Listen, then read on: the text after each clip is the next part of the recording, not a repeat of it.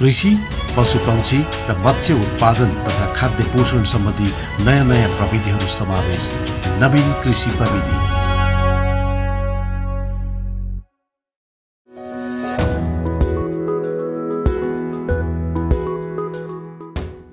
नमस्कार। आजको नवीन कृषि प्रविधि कार्यक्रममा हामीले RBPR अर्थात् विषादी अवशेष द्रुत विश्लेषण भनेको के हो, RBPR ल्याबमा कुन विषादीको परीक्षण गरिन्छ, मानव स्वास्थ्य र पर्यावरणमा विषादीले पार्ने असरहरू कस्ता हुन्छन् र यस्ता घातक विषादीहरूको न्यूनीकरण कसरी गर्न सकिन्छ भन्ने बारेमा जानकारी प्रस्तुत गर्न लागिरहेका छौँ। यस प्रविधिको बारेमा जानकारी दिनको लागि हामीसँग हुनुहुन्छ केन्द्रीय कृषि प्रयोगशाला हरिहर भवन ललितपुरका प्रमुख राजीव दास राज भण्डारी र बाली संरक्षण अधिकृत सृजना श्रेष्ठ। आउनुहोस् कार्यक्रमको सुरुवात गरौँ।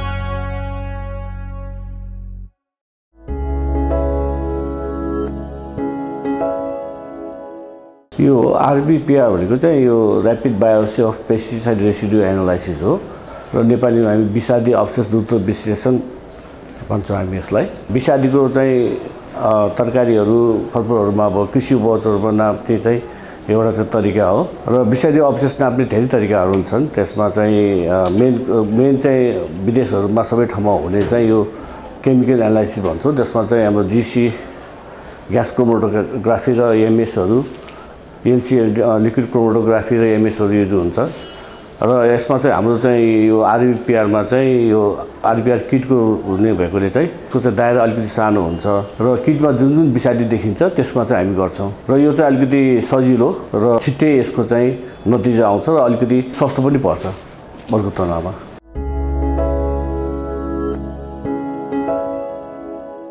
अहिलेको चाहिँ हामीले हेर्दाखेरिको चाहिँ बढीमा चाहिँ अलिकति यो कालीमाटीको तरकारी बजारमा चाहिँ अलिकति रायोको सागमा, काउलीमा अनि यो सिमीहरूमा र केही गोलबडाहरूमा चाहिँ अलिक बढी देखेको छ।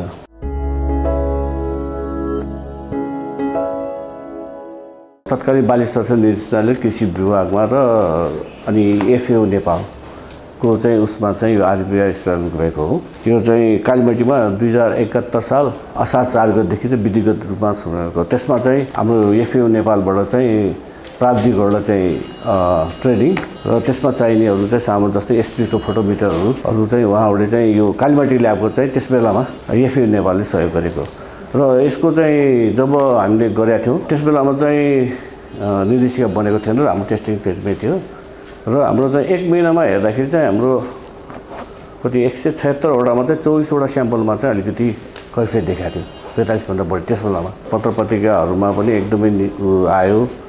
अनिपछि हाम्रो निर्देशिकाबाट हामीले चाहिँ त्यो नष्ट गर्न पनि थाल्यौँ। त्यसपछि यो पत्र पत्रिकाहरू सबै मास मिडियाहरूमा अनि यसले चाहिँ जनचेतनादेखि लिएर पोलिसी मेकरदेखि लिएर उपभोक्ताहरूलाई सबैलाई असर गरेपछि अनि यो चाहिँ अर्को ठाउँमा पनि सार्नुपर्छ भनेर 73-74 साल प्याकबाट चाहिँ अनि अरू 6 ठाउँमा चाहिँ उपकरणहरूको सहयोग भएको हाम्रो 6 ठाउँमा चाहिँ हामीले चाहिँ यो सञ्चालन गरेका थियौँ। त्यो 6 ठाउँमा चाहिँ अहिले चाहिँ यो कालीमाटीको त एउटा भइहाल्यो। 6 ठाउँमा चाहिँ हाम्रो यो RBPR ल्याब चाहिँ एउटा बिर्तामोड झापामा छ, अनि नवलपुरको सराईमा, लालबन्दीको बजारलाई हेरेर नवलपुरको सराईमा छ, पोखरामा कास्कीमा छ, बुटवल रूपन्देहीमा छ, अनि नेपालगञ्ज बाँकीमा छ, अत्तरिया कैलालीमा छ। अहिले सञ्चालनमा भइरहेछ। यो सङ्घको चाहिँ बजारहरूमा 5 ठाउँमा चाहिँ हामीले चाहिँ अलिकति यही आर्थिक वर्षमा चाहिँ ल्याब स्थापनाको चाहिँ उ छ, जसमा चाहिँ हाम्रो धरान सुनसरीको भयो, अनि ढल्केवर धनुषामा, अनि सिन्धुलीको बजारमा, अनि पछि कावासोतीमा, अनि त्यसपछि एउटा सुर्खेतमा 5 ठाउँ छ।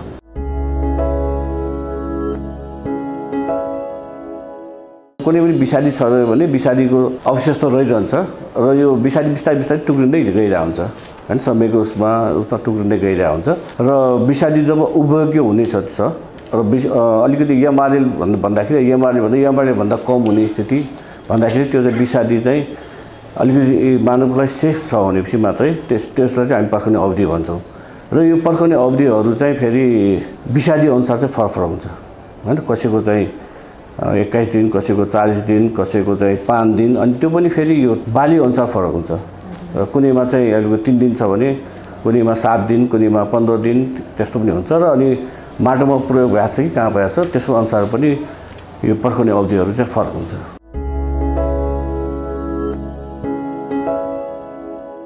यसको सबभन्दा राम्रो चाहिँ के छ भने यसमा चाहिँ धेरै ठुलो जनशक्ति पनि चाहिएको थिएन, जसले अलिकति पढेकोलाई चाहिँ अलिकति सकिन्छ यो। र यसको सबभन्दा राम्रो भाग चाहिँ कस्तो भने यो बायोप्सी भन्छ नि, हामीले बायोप्सी गरे जस्तो हो, कस्तो पनि जिउँदैमा गर्छौँ नि हामी बायोप्सी होइन। र यो हामीले गर्दाखेरि हामीले तुरुन्त चाहिँ हामीले यसको चाहिँ रिजल्ट दिन सक्छौँ हामीले, किन बजार पनि तलै छ र हाम्रो ल्याब पनि माथि छ। र हामीले चाहिँ ल्याबमा आएको चाहिँ झन्डै हामीले 1 घन्टाभित्रमा हामीले चाहिँ रिपोर्ट दिन सक्छौँ। र त्यसैको अनुसार चाहिँ हामीले चाहिँ यो तरकारीहरूको चाहिँ बेचबिखनहरू रोक्न सक्छौँ हामीले अलिकति।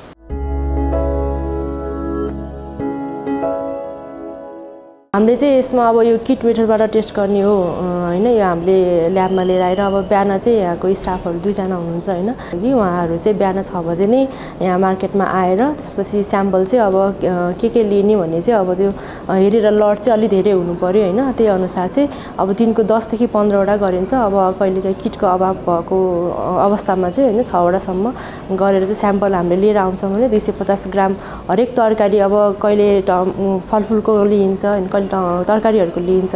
अनि हरेक तरकारीहरूको चाहिँ स्याम्पल लिएर आएर अनि त्यसपछि लिएर आएर चाहिँ यहाँ काट्नुपर्ने हुन्छ हैन। त्यसको साइज चाहिँ अब हामीले टेस्ट गर्नको लागि 1 ग्राम मात्रै युज गरिन्छ त्यसबाट। अनि कार्बामेट र अर्गानोफोस्फेट 2 सम्मको विषादीको जाँच गर्नको लागि हामीले त्यही अनुसार स्याम्पल एकदम मसिनो स्ट्यान्डर्ड साइजमा काटेर अनि 2टा टेस्ट ट्युबमा चाहिँ राख्छौँ हैन। त्यसपछि 2टा टेस्ट ट्युबमा राखिसकेपछि चाहिँ अब त्यसमा चाहिँ अब त्यसबाट स्याम्पल एक्सट्र्याक्ट निकाल्नको लागि चाहिँ हामीले इथानोल हाल्छौँ। अनि त्यसपछि अर्गानोफोस्फेटको लागि चाहिँ 2 ml अनि कार्बामेटको लागि 1 ml 95% इथानोल हालेर, कार्बामेटको केसमा चाहिँ हामीले अब त्यो इथानोल हालेपछि त्यसलाई चाहिँ 20 सेकेन्ड जति सेक गरिसकेपछि सेकरमा अब त्यसपछि 3 मिनट चाहिँ हामीले छोड्छौँ हैन। यो स्याम्पल एक्सट्र्याक्ट चाहिँ अब मजाले घोलिएर तलसम्म बस्नको लागि 3 मिनटपछि चाहिँ हामीले अर्को टेस्ट ट्युबमा चाहिँ स्याम्पल त्यसको एक्सट्र्याक्टलाई चाहिँ खनाएर अनि त्यो जुन एक्सट्र्याक्ट हुन्छ त्यो चाहिँ हामीले युज गर्ने हो टेस्टको लागि। भने अर्गानोफोस्फेटको केसमा चाहिँ 2 ml इथानोल हालेको हुन्छौँ हैन। त्यसपछि त्यसमा चाहिँ अब 100 ml चाहिँ ब्रोमिन हालेर अनि त्यसलाई चाहिँ 20 सेकेन्ड जति सेक गरिसकेपछि चाहिँ अनि 3 मिनट राखिसकेपछि अनि त्यो जुन चाहिँ एक्स्ट्रा आउँछ ब्रोमिनसँगको त्यो एक्स्ट्रालाई चाहिँ खनाएर अघिको कार्बामेटको केसमा जस्तै खनाएर, तर यसमा चाहिँ ब्रोमिन चाहिँ अलि हार्मफुल भएको हुनाले चाहिँ हामीले ब्रोमिन वाटर राख्ने बेलामा पनि फ्युमिडभित्र चाहिँ पर्फर्म गर्छौँ यो प्रोसिड्युर हैन। अनि त्यसपछि यसलाई चाहिँ अझै 20 मिनट एक्स्ट्रा चाहिँ राख्नुपर्ने हुन्छ, जसले गर्दा चाहिँ ब्रोमिन अलि हार्मफुल भएको भएर यो चाहिँ इभापोरेट जुन चाहिँ अलि हामीलाई नचाहिने छ त्यो चाहिँ इभापोरेट भएर जाओस् भनेर चाहिँ हामीले यसलाई 20 मिनट चाहिँ एक्स्ट्रा राखेर अनि भनौँ न 3 मिनट चाहिँ उता अगाडि भयो, त्यसपछि 20 मिनट 23 मिनटपछि चाहिँ बल्ल यो टेस्ट गर्नको लागि चाहिँ रेडी हुन्छ। अनि त्यसपछि चाहिँ अब यता हाम्रो स्पेक्ट्रोफोटोमिटरबाट हो मेन हाम्रो इन्स्ट्रुमेन्ट भनेको हैन, यो RBPR गर्नको लागि। यो भनेको चाहिँ खासमा यो चाहिँ वेभलेन्थ भयो हैन, यसमा मेन युज हुने चाहिँ अब वेभलेन्थमा चाहिँ अब हाम्रो जुन चाहिँ हामीले राखेको हुन्छौँ नि स्याम्पल, अब हरेक केमिकलहरू रिएजेन्टहरू राखिसकेपछि जुन राखेको हुन्छौँ त्यसले चाहिँ कति लाइट एब्जर्ब गर्न सक्छ त हैन। जति लाइट एब्जर्ब गर्न सक्छ त्यो चाहिँ कन्सन्ट्रेसन छ नि त्यो सब्सटेन्समा, त्यो कन्सन्ट्रेसन चाहिँ डाइरेक्टली प्रोपोर्सनल हुन्छ कि भन्नुको मतलब यसको मेन प्रिन्सिपल भनेको चाहिँ त्यो सब्सटेन्सले चाहिँ कति लाइट एब्जर्ब गर्न सक्छ हैन, एब्जर्प्सन लाइट चाहिँ। अनि त्यति नै चाहिँ यता कन्सन्ट्रेसन चाहिँ कति छ कतिको अब हार्मफुल कम हैन, त्यो अनुसार चाहिँ डिटरमाइन हुन्छ कि हो, त्यो चाहिँ मेन प्रिन्सिपल हो। अब त्यसको लागि हामीले स्पेक्ट्रोफोटोमिटर सुरुमा अन गरिसकेपछि सुरुमा चाहिँ अटो जिरो गर्नुपर्ने हुन्छ कि, त्यो भनेको चाहिँ अब क्यालिब्रेसन जस्तो भनौँ न हैन। अटो जिरो गरिसकेपछि अब त्यो त्यसपछि हामीले ब्ल्याङ्क स्याम्पल चाहिँ चेक गर्नुपर्ने हुन्छ। भन्नुको मतलब चाहिँ हामीले स्ट्यान्डर्ड चाहिँ सेट गर्नुपर्ने हुन्छ। अब स्ट्यान्डर्डको लागि सुरुमा हामीले क्युबेट हुन्छ हाम्रो हैन, मेन क्युबेटमा चाहिँ 3 ml बफर PBS भन्ने बफर सोलुसन राखिन्छ हैन। त्यसपछि 3 ml त्यो राखिसकेपछि चाहिँ 20 ml चाहिँ आचे सोलुसन राखिन्छ। अब यो आचे चाहिँ मैले अघि नै मानव शरीरमा पाइने इन्जाइमलाई चाहिँ कतिको रोक्ने भने अब यो चाहिँ अब नेचुरली त मिलेन त हैन, आर्टिफिसियली चाहिँ हामीले आचे राख्यौँ हैन। अनि यो राखिसकेपछि चाहिँ स्याम्पलको मेन स्याम्पलको सट्टामा चाहिँ अहिले हामीले अब स्ट्यान्डर्ड टेस्ट गर्न लागेको भएर चाहिँ हामीले इथानोल चाहिँ राख्छौँ 20 ml चाहिँ 95% इथानोल राखेर अनि त्यसपछि त्यसलाई चाहिँ मिक्स गरिसकेपछि चाहिँ अब टाइमर सेट गरेर चाहिँ 2 मिनट 30 सेकेन्डमा चाहिँ हामीले DTNB भन्ने सोलुसन राख्नुपर्ने हुन्छ हैन। त्यो पनि हामीले 100 ml जति राख्छौँ। अनि त्यो राखिसकेपछि फेरि त्यसपछिको 30 सेकेन्ड भनेको चाहिँ हाम्रो 3 मिनटमा चाहिँ ATC ATCI भन्ने जुन रियाजेन्ट हुन्छ त्यो चाहिँ हामीले 20 ml राखिसकेपछि त्यसलाई चाहिँ अब हामीले स्पेक्ट्रोफोटोमिटरमा राखेर अनि रिडिङ लिन्छौँ। अनि रिडिङ लिइसकेपछि हामीले स्ट्यान्डर्ड टेस्ट गर्ने बेलामा चाहिँ अब एउटा गर्यो, त्यसपछि सेकेन्ड गर्दाखेरि जुन चाहिँ क्युमुलेटिभ हुन्छ नि त्यसको के इनिबिसन पर्सेन्टेज भनौँ न, हामीले मेन हेर्ने DA पर मिनट चाहिँ कति एब्जर्ब गर्यो त 1 मिनटमा भन्ने चाहिँ जुन मेन हेरिन्छ नि हो त्यो रिडिङ चाहिँ मिल्नुपर्ने हुन्छ होइन। क्युमुलेटिभ जुन हामीले स्ट्यान्डर्ड राखेको हुन्छौँ हो त्यसको DA पर मिनट इनिबिसन पर्सेन्टेजको जुन डिफ्रेन्स हुन्छ त्यो चाहिँ 0.014 भन्दा कम हुनुपर्छ होइन। त्यो भएपछि बल्ल चाहिँ हाम्रो यो मेसिनले चाहिँ राम्रोसँग चेक गरिरहेको रहेछ, ठिक रहेछ भनेपछि बल्ल हामीले नयाँ अब स्याम्पल राखेर चाहिँ बल्ल हामीले चेक गर्ने हो। त्यसको लागि चाहिँ अब हामीले अब स्याम्पल चेक गर्नको लागि चाहिँ PBS बफर राखेकै हुन्छ होइन। अब हामीले अर्गानोफोस्फेट 6 वटा अनि कार्बामेट 6 वटा स्याम्पल ल्याएको केसमा चाहिँ 12 वटामा हामीले PBS बफर राखिसकेको हुन्छौँ होइन। अनि PBS बफर 3 ml राखिसकेपछि त्यसमा चाहिँ आचे 20 ml राखेर अनि अघि नै इथेनलको साटोमा अब चाहिँ हामीले स्याम्पल राखिन्छ 20 ml चाहिँ हामीले पाइपेटबाट चाहिँ स्याम्पल राख्छौँ। अनि त्यसपछि त्यसको ट्याक्कै 2.5 मिनटमा TTNB राखिन्छ 100 ml नै। अनि त्यसपछि 3 मिनटमा चाहिँ हामीले ATCI 20 ml राखेर अनि स्पेक्ट्रोफोटोमिटरमा राखेर अनि रिडिङ लिइन्छ होइन। एउटा ग्राफ सो गर्छ त्यसले। अनि त्यो रिडिङ लिइसकेपछि चाहिँ अनि त्यही देखिन्छ अब हाम्रो पर्सेन्टेज त्यही रुकावट प्रतिशत मैले जुन भने अघि त्यो चाहिँ अब यदि 35 भन्दा कम आएको रहेछ भने चाहिँ अब यस्तो हुन्छ हाम्रो चाहिँ अब जस्तै कार्बामेट र अर्गानोफोस्फेटको दुईटा भयो। अब एउटामा रातो आउने बित्तिकै यदि कार्बामेटमा मानौँ हरियो आएको छ, हरियो देखाएको छ 35 भन्दा कम आएको छ होइन। अनि अर्गानोफोस्फेटमा चाहिँ 45 भन्दा माथि आएको छ भने त्यो अटोमेटिकली रेडमा गयो कि होइन। त्यो दुईटा मध्ये कुनै एउटामा रेड देखिने बित्तिकै अथवा येल्लो देखिने बित्तिकै येल्लो देखेपछि क्वारेन्टिनमा गयो होइन। रेड देखिने बित्तिकै एउटामा रेड आओस् अथवा दुईटामा आओस् होइन, त्यो अटोमेटिकली रेड क्याटेगोरीमा जाने भयो। यसरी नै हामीले चाहिँ यहाँ डेली टेस्ट गरिन्छ।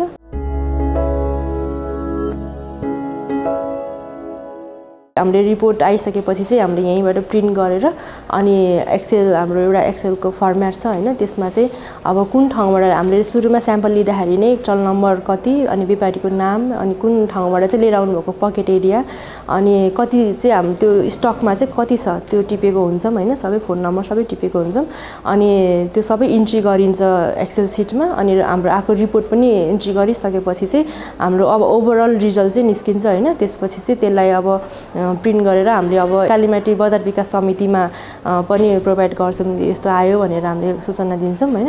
त्यसपछि चाहिँ अब यदि हरियो देखियो भने त खासै केही गर्नु परेन। अब पहेँलो र रातो देखियो भने चाहिँ हामी आफै जानलाई अलि बजार विकास समितिको स्टाफहरूलाई पनि कन्ट्याक्ट समन्वय गरेर चाहिँ हामीले अब डिस्पोज गर्नुपर्ने खण्डमा चाहिँ लिएर गएर डिस्पोज गर्ने गर्छौँ।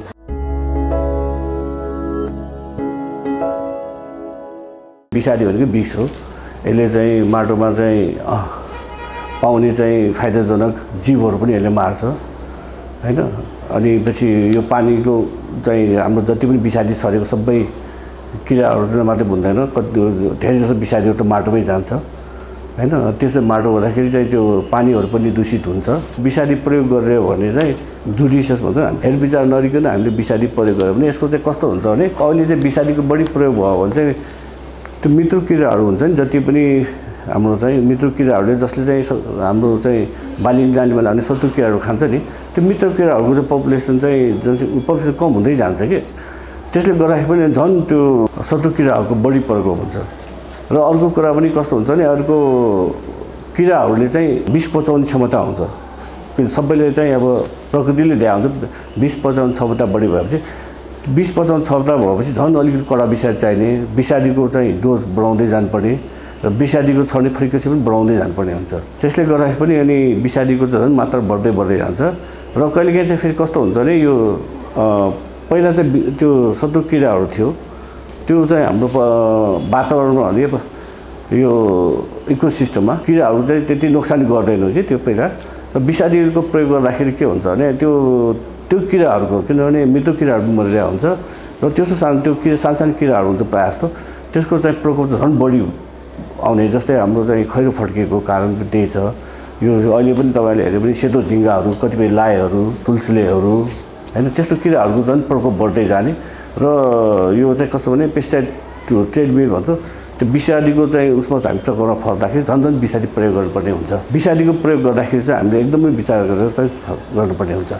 र अब मानव स्वास्थ्यमा हेऱ्यो भने चाहिँ मानव स्वास्थ्यमा चाहिँ हामी दुईटा उसमा छ हाम्रो एउटा चाहिँ तत्कालीन असर भन्छौँ हामी तत्कालीन असर चाहिँ अब जसले विषादी प्रयोग गर्छ भनौँ न किसान भयो या विषादी खेल्ने उहाँहरूको चाहिँ विषादी छरेपछि उहाँहरूले चाहिँ यो चिचित पसिना आउने हैन आँखाको नानीहरू सानसानो हुने यो अलिकति सिगानहरू बग्ने र्यालहरू चुइने अनि पछि मसलहरू अलिकति त्यो क्राम्प जस्तो हुने हैन अलिकति सेजरहरू हुने त्यस्तो चाहिँ तत्कालीन असरमा हुन्छ कहिलेकाहीँ बेहोसीपना आउने अनि भोमिट हुने मुर्छा हुने भएपछि अलिकति चाहिँ हस्पिटल पनि लाग्नुहुन्छ यो उपभोक्ताहरूलाई चाहिँ हेर्ने हो भने चाहिँ हाम्रो चाहिँ अब यो विषादीहरू जब हामी लिन्छौँ त्यो विषादीको सानो अलिअलि मात्रा हुँदै हुँदै हुँदै गएर यसले दीर्घकालीन असर चाहिँ देखाउँदै गर्छ कुनै त्यो उसमा अर्ग्यानहरूमा जम्मा हुन्छ त्यसले चाहिँ गर्दाखेरि चाहिँ अब क्यान्सर हुने मृगौलाहरू भाइटल अर्ग्यानहरू चाहिँ बिग्रिने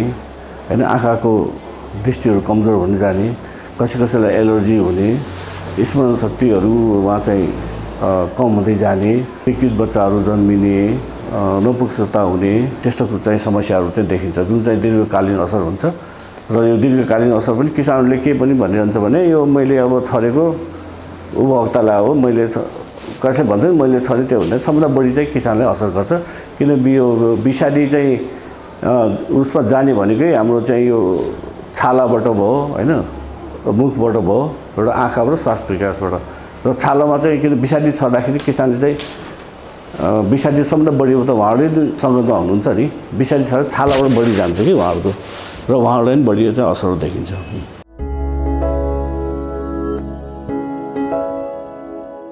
कृषिको खेती गर्ने तरिकाहरू सुधार गर्ने स्वस्थ बिउहरू प्रयोग गर्ने अनि पछि दूरीहरू मिलाउने मलको मात्राहरू मिलाउने त्यसो गरेपछि रोग किराहरू चाहिँ त्यसमा पनि अलिकति कम हुन्छ र त्यसमा पनि अब हामीले गर्दाखेरि चाहिँ अब किराहरूको गर्दाखेरि कति बढीहरू ल्युरहरू पाउँछ हामी फेरोमेनहरू त्यस्तो प्रयोग गर्ने हो र त्यसमा पनि अब रोग किराहरू त देखिरहन्छ किन सबै ल्युरहरू चाहिँ एभाइलेबल हुँदैन सबै किराहरूको गहुँतहरू भयो तितेपाती भयो निमहरूको चाहिँ गर्ने हो त्यसमा जानुपर्ने हुन्छ उहाँहरू है अनि त्यसपछि मात्र अनि अर्को पनि अप्सन छ हाम्रो यो अलिकति कस्तो भने बायोपेस्टिसाइडहरू पनि पाइन्छ सबैको नपाए पनि बायोपेस्टिसाइडमा जाने हो सबै विषादी त विषादी नै हो तर त्यसको चाहिँ अलिकति मानव स्वास्थ्यको लागि पनि अलिकति कम उसलाई पनि कम गर्ने र कतिपय विषादीहरूको चाहिँ कुनै विषादीहरूको चाहिँ पर्खने अवधिहरू पनि कम हुन्छ कि त्यो प्रयोग गर्नुपर्ने चाहिँ देखिन्छ खेती गरेपछि अब रोग किराहरू त देखिरहन्छ नि हैन त्यसको व्यवस्थापन गर्नलाई चाहिँ अब हामीले चाहिँ यो एकीकृत शत्रुजी व्यवस्थापन आइपिएम